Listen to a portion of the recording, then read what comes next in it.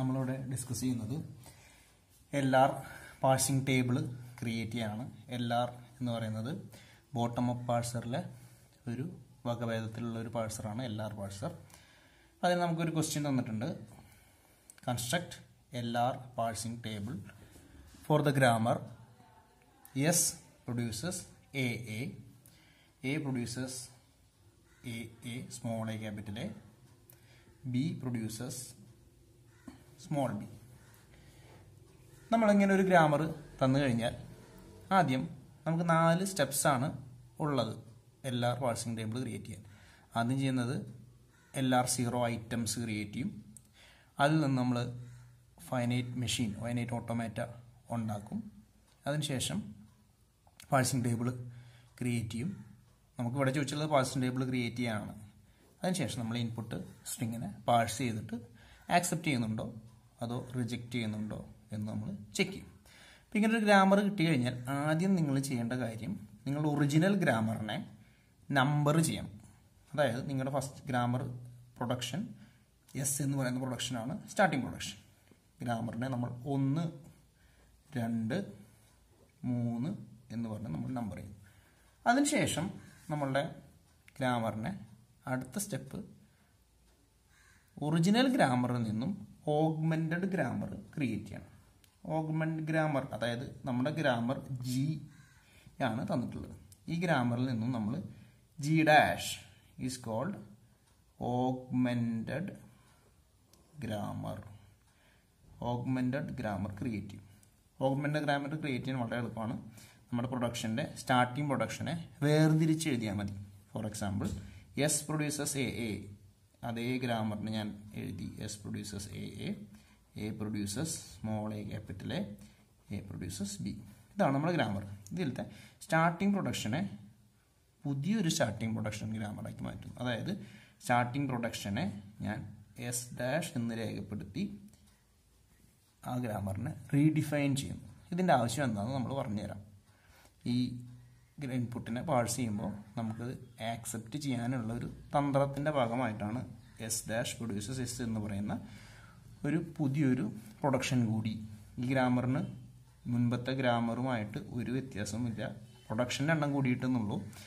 ഈ ഗ്രാമറിൽ ആക്സെപ്റ്റ് ചെയ്യുന്ന എല്ലാ ഇൻപുട്ട് സ്ട്രിങ്ങും നിങ്ങൾ ഒറിജിനൽ ഗ്രാമറിലും ആക്സെപ്റ്റ് ചെയ്യും. അങ്ങനെയാണെങ്കിൽ ഈ 2 ഗ്രാമറും തുല്യമായ ഗ്രാമറാണ്. നമ്മൾ ആദ്യം ചെയ്യുന്ന പരിപാടിയാണ് സ്റ്റെപ്പ് 1, ഓഗ്മെന്റഡ് ഗ്രാമർ ക്രിയേറ്റ് ചെയ്തു. ഓഗ്മെന്റഡ് ഗ്രാമർ ക്രിയേറ്റ് ചെയ്ത് കഴിഞ്ഞാൽ പിന്നെ നമ്മൾ 2 കാര്യങ്ങളാണ് ചെയ്യുന്നത്. ഈ ഗ്രാമറിൽ നിന്നും LR0 ഐറ്റംസ് ഉണ്ടാക്കണം. എന്താണ് അപ്പോൾ LR0 ഐറ്റം അല്ലെങ്കിൽ ഐറ്റം എന്ന് പറഞ്ഞാൽ any production with a dot in the right hand side is called item as LR0. അതായത് നിങ്ങളുടെ ഗ്രാമറിലെ പ്രൊഡക്ഷനിലെ റൈറ്റ് ഹാൻഡ് സൈഡിൽ ഡോട്ട് ഉള്ളതിനെല്ലാം ഐറ്റം എന്ന് പറയുന്നു. അതായത് ഓരോ പ്രൊഡക്ഷനിലും നിങ്ങൾ എന്ത് ചെയ്യും? ഐറ്റംസ് ക്രിയേറ്റ് ചെയ്യും. ഉദാഹരണം പറഞ്ഞാൽ നിങ്ങളുടെ ഓഗ്മെന്റ് ഗ്രാമർ ഞാൻ എടുത്തെഴുതുന്നു S' produces dot S. So this is an item. Items കിട്ടിക്കഴിഞ്ഞാൽ ഈ ഐറ്റത്തിൻ്റെ ക്ലോഷർ ഉണ്ടെങ്കിൽ ക്ലോഷർ കണ്ടുപിടിക്കണം. അപ്പോൾ എന്താണ് ക്ലോഷർ എന്ന് പറയാം? whenever there is a dot to the left of a variable, ഒരു വേരിയബിളിൻ്റെ ലെഫ്റ്റ് ഹാൻഡ് സൈഡിൽ ഡോട്ട് ഉണ്ടെങ്കിൽ you have to add all production of that variable with dot in the beginning. അതായത് S' produces S എന്ന് പറയുന്നത് ഒരു ഐറ്റമാണ്. ഐറ്റമായിട്ട് എഴുതി ആദ്യത്തെ പ്രൊഡക്ഷന്. ഐറ്റമായി എഴുതി കഴിഞ്ഞപ്പോൾ ആ ഐറ്റത്തിന് വേരിയബിളിൻ്റെ ലെഫ്റ്റ് ഹാൻഡ് സൈഡിൽ ഒരു ഡോട്ട് ഉള്ളത് കൊണ്ട് ഈ വേരിയബിളിൻ്റെ ക്ലോഷർ കണ്ടുപിടിക്കണം. അതായത് ഈ വേരിയബിൾ S ആണ്. S എന്ന് പറയുന്ന വേരിയബിളിൻ്റെ ക്ലോഷർ എന്ന് പറഞ്ഞാൽ എന്താണ്? അതിൻ്റെ എസിൻ്റെ എല്ലാ ഐറ്റംസും ആഡ് ചെയ്യണം എന്നാണ്. അതായത് എസിൻ്റെ പ്രൊഡക്ഷനിൽ ഇനി ഏതൊക്കെയാണ് ഐറ്റംസ് ഉള്ളത്? S produces A ആണ് നമുക്കുള്ളത്. ഇതിൻ്റെ ഐറ്റം എന്ന് പറഞ്ഞാൽ എന്താണ്? Dot കൂട്ടിച്ചേർത്തതാണ് items. So dot AA. അപ്പോൾ അത് എഴുതി കഴിഞ്ഞപ്പോൾ വീണ്ടും ഒരു വേരിയബിളിൻ്റെ ലെഫ്റ്റ് ഹാൻഡ് സൈഡിൽ ഡോട്ട് വന്നു. അപ്പോൾ എന്ത് ചെയ്യണം? എയുടെ ക്ലോഷർ കണ്ടുപിടിക്കണം. എക്ക് ഏതൊക്കെയാണ് ഇനി വേരിയബിൾസ് ഉള്ളത്? എ ഇതാണ്, എയുടെ പ്രൊഡക്ഷൻസ് ഇതാണ്, ഈ 2 പ്രൊഡക്ഷൻസ് ആണ്. അപ്പോൾ അതിൻ്റെ എല്ലാം ഐറ്റം കണ്ടുപിടിക്കണം. A produces ഡോട്ട് AA എന്ന് കണ്ടുപിടിച്ചു.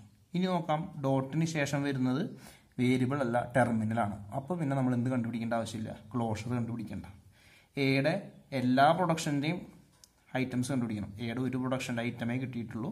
അടുത്തത് എ പ്രൊഡ്യൂസസ് ഡോട്ട് ബി.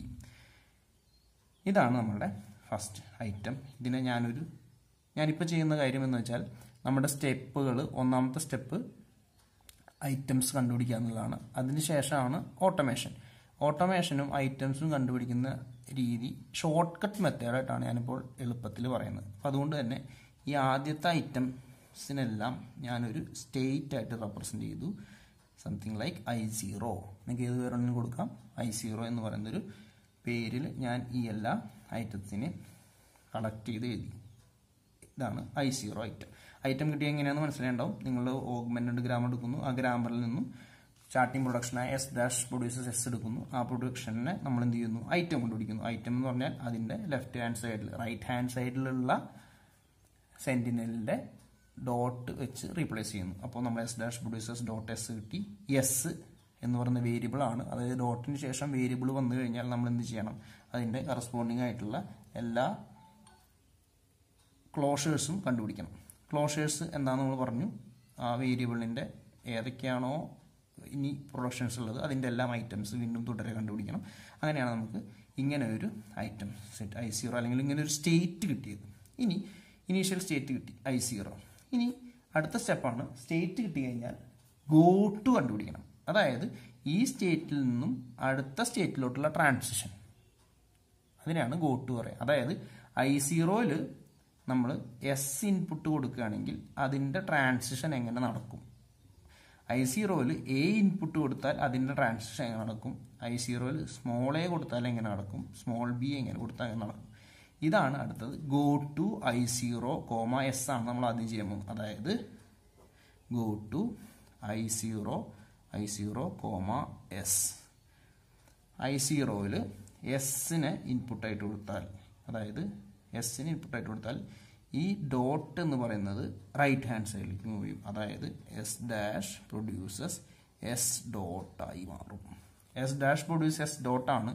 ഇനി S ഡാഷിൽ ഈ പറയുന്ന I0യിൽ എസിന് ട്രാൻസിഷൻസ് ഒന്നുമില്ല, A ട്രാൻസിഷനാണ്, small a small b ആണ് ബാക്കിയുള്ളത്. അതുകൊണ്ട് ഇത് പുതിയ ഒരു സ്റ്റേറ്റായി മാറി. അതിന് പറയുന്ന പേരാണ് I1. നമ്മളൊരു പുതിയ സ്റ്റേറ്റ് കൊടുത്തു, I1. ഇതുപോലെ നമ്മൾ എന്ത് ചെയ്യുന്നു, കാര്യങ്ങളെല്ലാം റിപ്പീറ്റ് ചെയ്യുന്നു.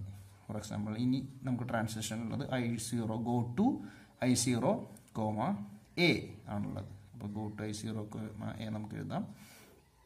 goto I0, A. അതായത് S produces ഡോട്ട് A എന്നുള്ളത് നമ്മൾ എന്തായി മാറും, S produces A dot A. A dot A ആയാൽ എന്ത് സംഭവിച്ചു, ഇനി ഡോട്ടിന് ശേഷം വേരിയബിൾ ആണ്, എന്ത് ചെയ്യണം, ക്ലോഷേഴ്സ് കണ്ടുപിടിക്കണം. ഇതിൻ്റെ ക്ലോഷറാണ് നമ്മളിനി കണ്ടുപിടിക്കാൻ പോകുന്നത്. എയുടെ ക്ലോഷർ എന്ന് പറഞ്ഞു കഴിഞ്ഞാൽ നമുക്ക് നോക്കാം, നമ്മുടെ ഒറിജിനൽ ഗ്രാമറിലേക്കാണ് വരേണ്ടത്.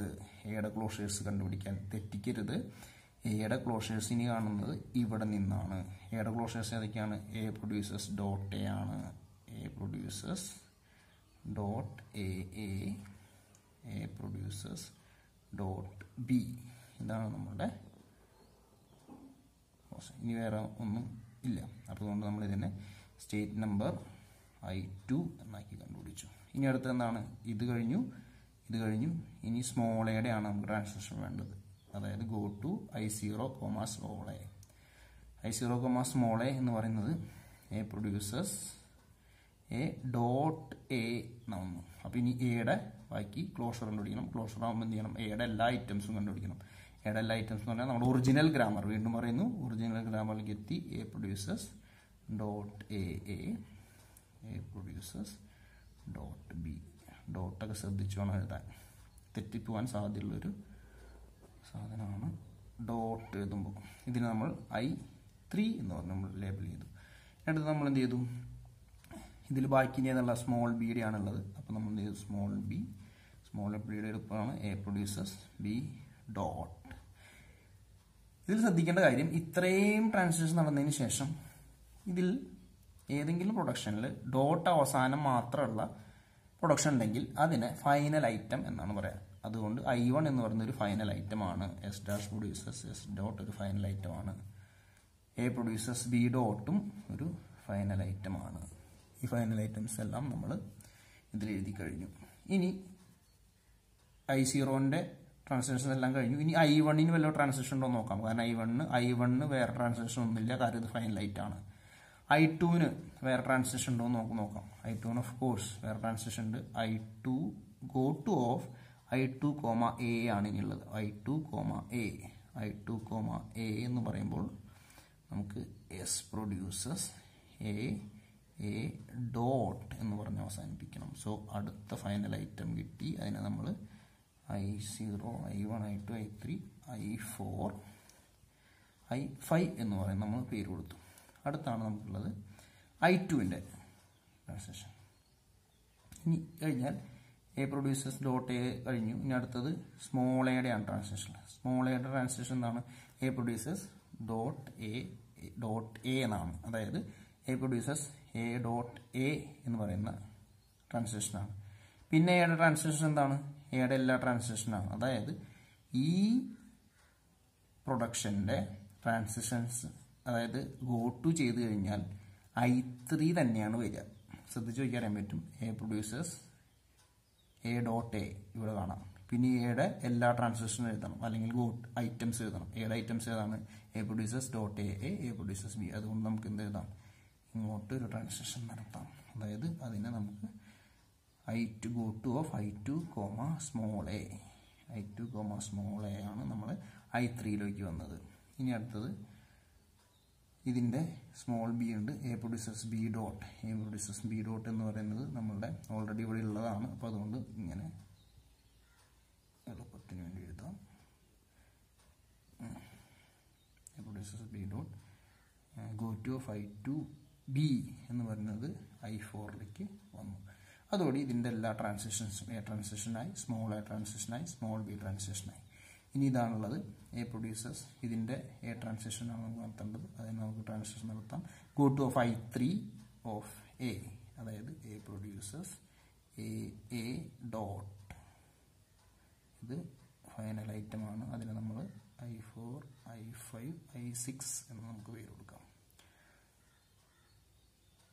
ഇനി അടുത്ത രണ്ട് പ്രൊഡക്ഷൻസ് ഉണ്ട്. A produces A dot A produces. അപ്പോൾ ഇത് dot A എന്ന് പറയുമ്പോൾ A dot A വരും, A ട്രാൻസാക്ഷൻസ് വരും. അതായത് ഇതിനെ തന്നെ റെപ്രസെന്റ് ചെയ്യുക. So we have A loop here with I3 of small a.